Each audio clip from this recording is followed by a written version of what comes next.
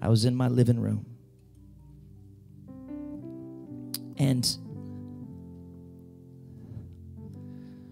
I was in prayer, and I was pacing the floor.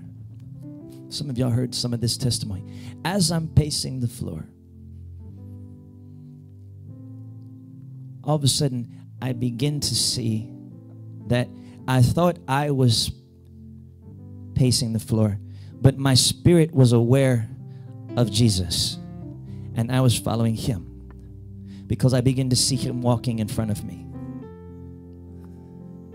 And as I was watching him walk in front of me, I saw his backside, and I went to desire for him to turn and face me, but he wouldn't turn. He would just keep walking, and he would keep walking.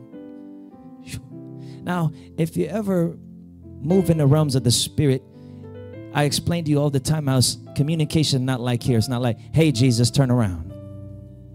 You speak with your heart to the Lord. And my heart is saying, Jesus, turn around. I want to see you. I'm walking. Turn.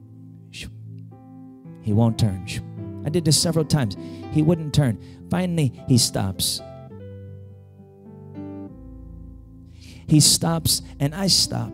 And as I stop, I notice he allowed me to walk into him. He said, you want to see me?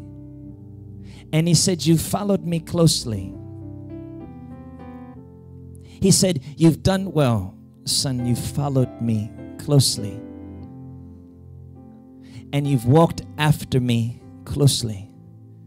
But now you're into a season where I desire you to walk in me. Can I talk to somebody?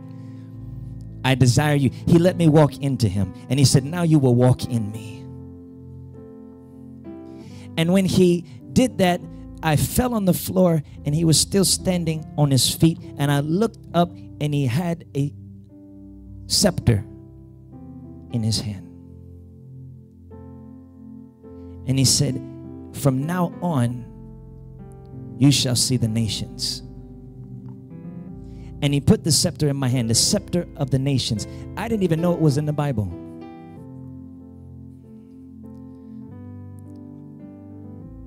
But hold fast what you have till I come. And he who overcomes and keeps my works until the end, to him I will give power over the nations.